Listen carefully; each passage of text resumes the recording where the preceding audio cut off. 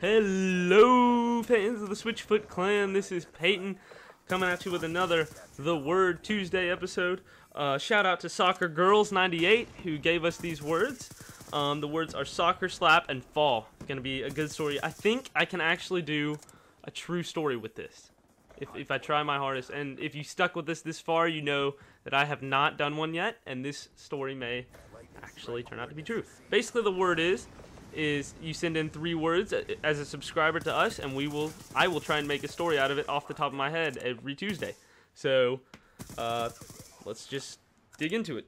So I was at a camp named Crossings at the Creek, one of my church camps. It was the 8th grade, I think. It was a little while back, 8th grade, and I was there just having the time of my life, playing the games, but one of the main games that we had was field games, and field games is soccer, kickball, whatever you want, and I was fine at kickball. I'm decent at some sports. I'm not the best. I'm not very good at many sports.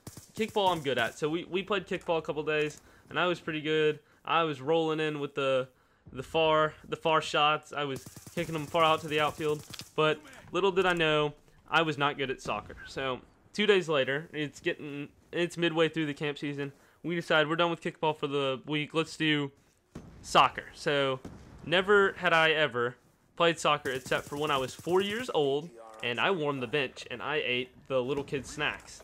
So never was I ever good at soccer. So I just said, you know what? I'm gonna try, and I'm gonna play some soccer. So I went out on the field. My camp counselor's name was Quentin and Austin. They were my counselors, and I was there with Matt, Carson, and Nathan.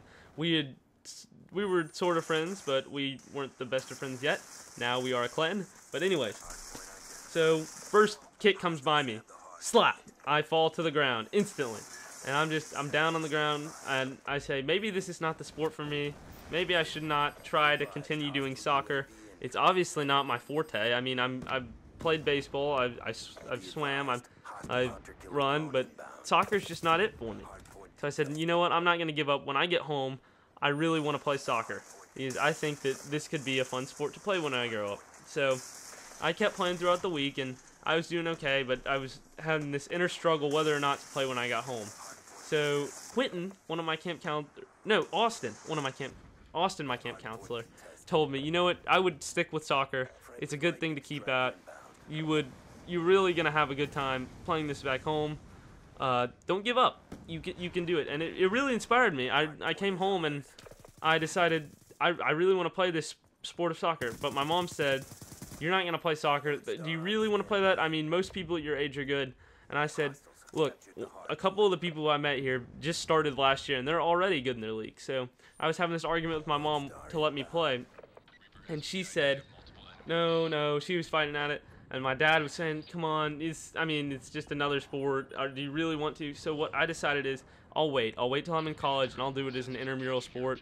I will get to play it with friends in college, and I will get to play it just for fun. Not as a league, but just for fun at my age now. So I decided it's going to be a fun sport. It's not going to be a competitive sport. I'm going to not let this sport take over me. So now I just play with friends. We play every time. We get together at church groups and whenever I get together with a bunch of people, we can go play soccer and have fun. So soccer's a great sport. Be sure to check it out. Thank you for sticking with me for the first true story. I'm very excited. And come back next week. Bye-bye.